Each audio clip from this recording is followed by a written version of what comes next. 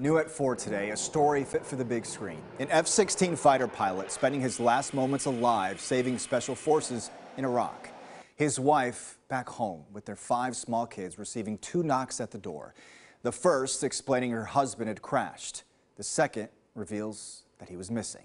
In our special reports, Ultimate Sacrifice, News 2's Alex Dennis now has the story of a woman living in Franklin who shares the moment her world turned upside down.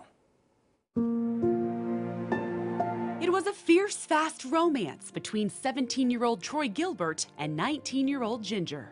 Fell in love and got married the weekend after we graduated.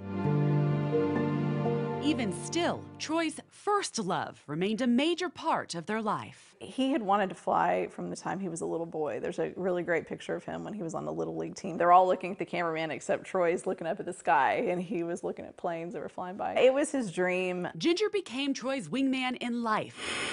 As the pilot, regarded for his expert ability flying F-16s, was thrust into the likes of a Hollywood movie. He was Top Gun.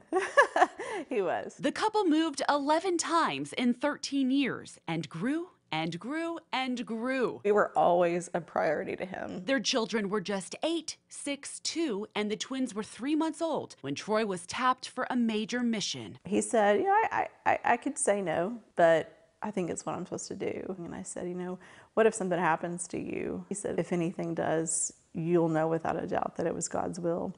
And I think I never thought about that conversation ever again until I got the knock at the front door.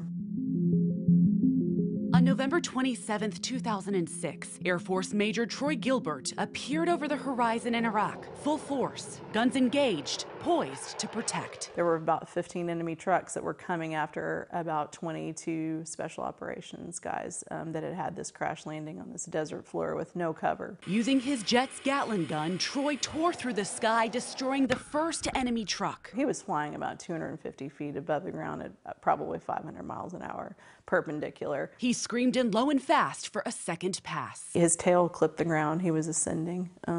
He was just within feet of making it. When troops made it to the crash scene, Troy was gone.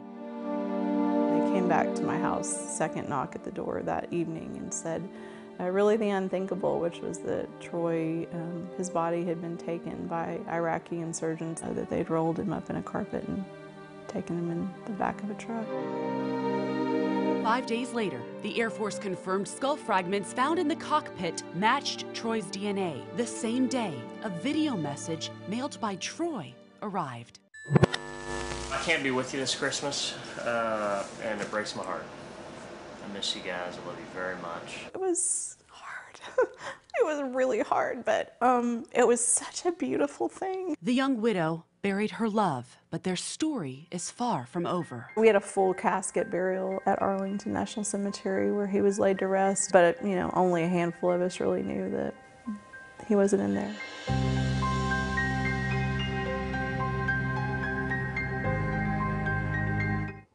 Alex Dennis reporting for us there. Also, folks, this story, it's far from over. Why this family buried Major Gilbert's body 3 different times.